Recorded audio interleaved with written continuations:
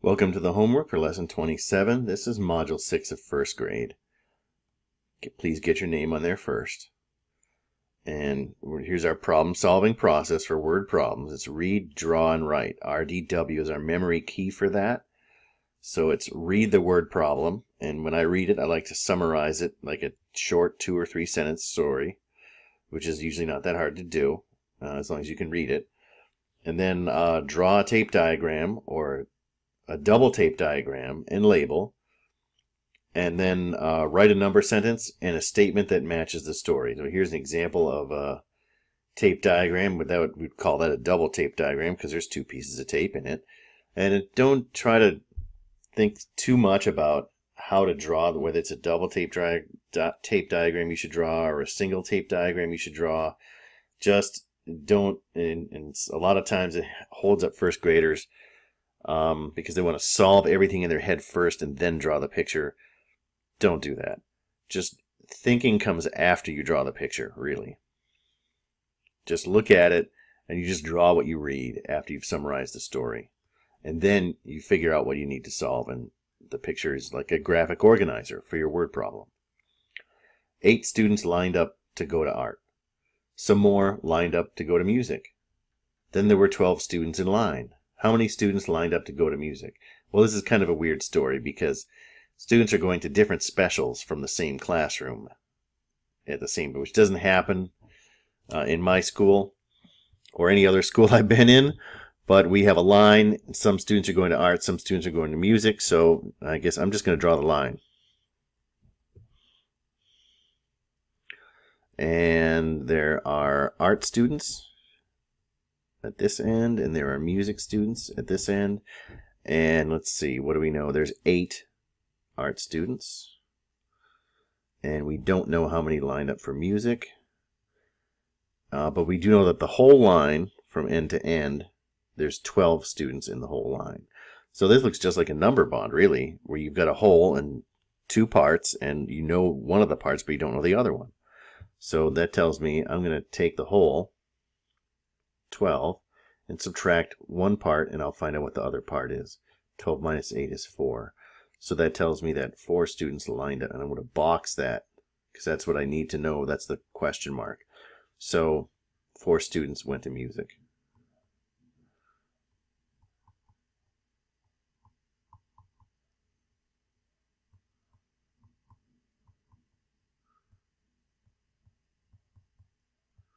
There. Peter rode his bike 5 blocks. Rose rode her bike 13 blocks. How much shorter was Peter's ride? Okay, so Peter and Rose are riding their bikes, and Rose's ride was longer, so Peter's ride was shorter. And we want to find out what is the difference. How much shorter was Peter's ride? Okay, so Peter's 5 blocks. There's Peter. 5 blocks. I'm just reading it and drawing it. Peter rode 5 blocks. There's Peter, there's 5 blocks. That's it. I'm not even thinking about this yet. Rose rode her bike 13 blocks. So here's Rose. Now, tape diagrams, we want to have our endpoints kind of match up a little bit so we can just look at them. If Rose's is 13, it's got to be longer than the 5. And I'm not measuring it or anything. It's just 13 is just more. Okay, so how much shorter is Peter's ride? Well, Peter's ride is obviously shorter. You can see it. How much shorter is it? It is, here, this is how much shorter it is, because Rose's is longer, so his is shorter. So now I'm looking at, this is what I have to find out here. And now the whole thing of Rose's ride is 13, and now I can see that there's 2 parts to this 13. And let me try to get this 13 out of there. There. So that whole thing is 13. Well, we know this part, we know, because that's the same as this. So that part is 5. The whole thing is 13, and I have to find the other part. That's the shorter. So it's the difference between 13 and 5. 13 minus 5 equals 8. And you can solve that by counting up if you want. Or you can use take from 10 to solve that. And we just need our statement now. Peter's ride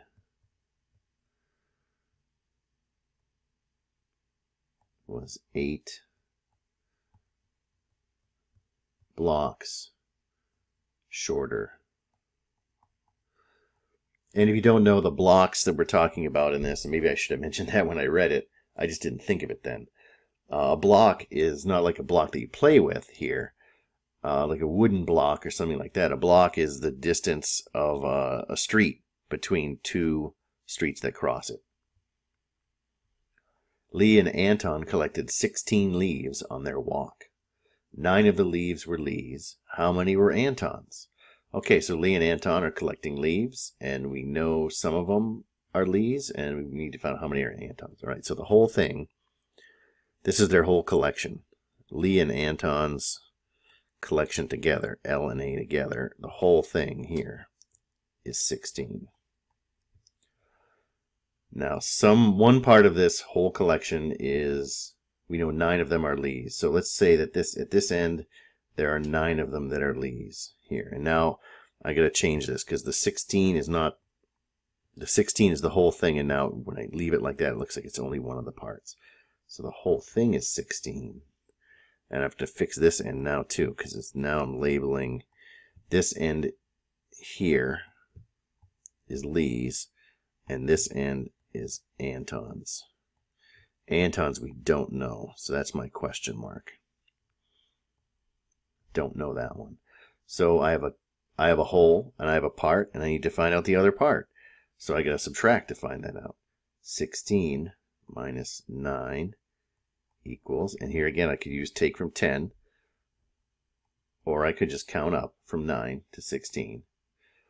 Put a box around that because that's the number I'm looking for to figure out what fits where that question mark goes. And so that's 7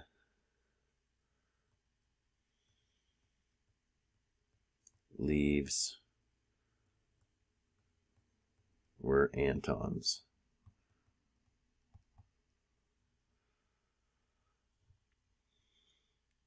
The team counted 11 soccer balls inside the net. They counted 5 fewer soccer balls outside of the net. How many soccer balls were outside of the net? Okay, so they must have all been shooting at a net, and some of them went in and some of them didn't. So these are the ones that are, just reading the first sentence, these are the ones that are inside the net. There's 11 inside.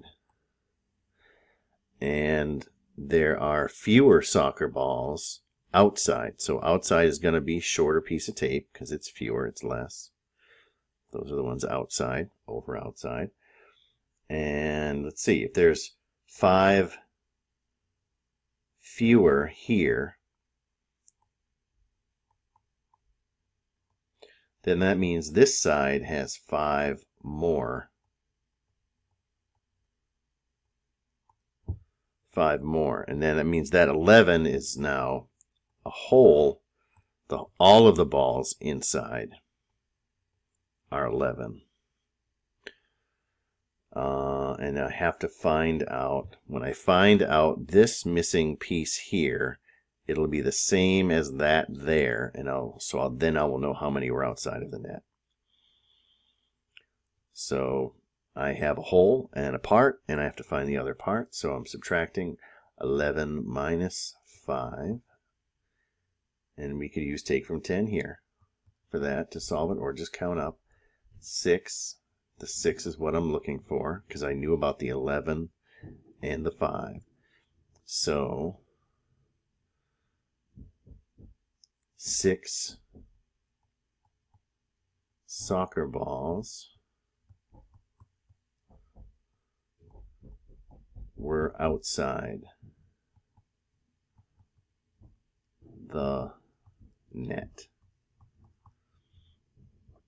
Julio saw 14 cars drive by his house. Julio saw 6 more cars than Shanika. How many cars did Shanika see? So Julio and Shanika, here's my summary. They're watching cars drive by Julio's house. And Julio saw 14. So there's Julio, J, and he sees 14 cars. He saw 6 more than Shanika. So if he saw more, Shanika saw less.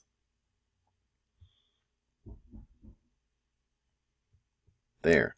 And we don't know how many she saw. But we do know that Julio saw 6 more. So that's going to be this much more. And we know that that more is 6 more. And now this part here isn't 14. The whole thing is 14, so I'm going to change, I'm going to fix that and make sure it shows that the whole thing, these 2 parts. And when I say 2 parts, I know there's the 6 that I boxed in green, and then there's this part here, right, which I don't know, but it's going to be the same as what I have to find out, Shanika. It's going to be the same as Shanika.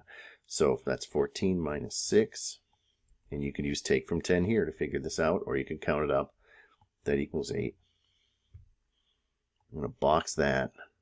Let me go back and check some of my other work and make sure I boxed in all of those answers, because a lot of times I forget to do that.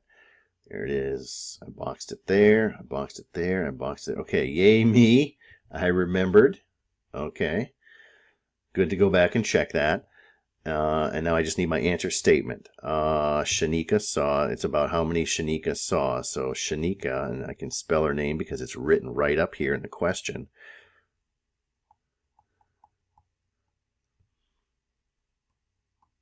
Saw 8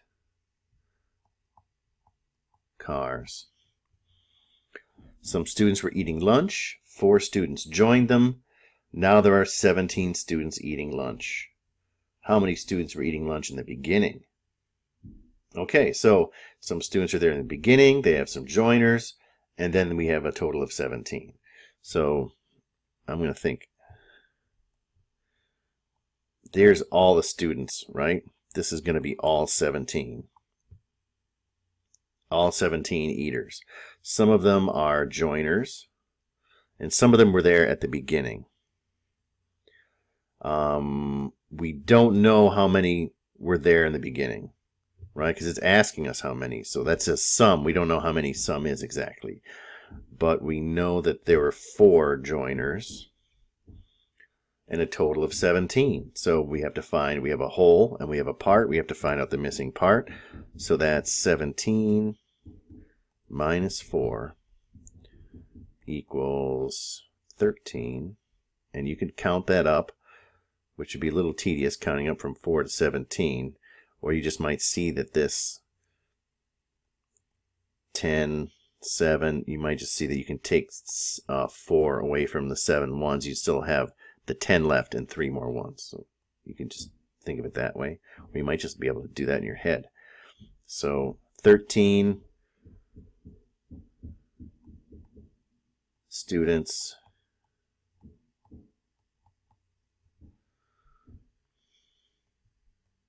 were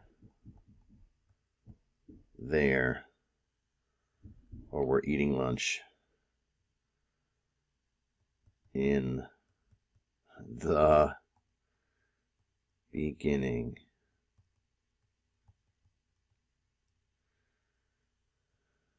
I guess I could have written that all down here and made it all the way across, but that's where I just started and that's how I squeezed it in.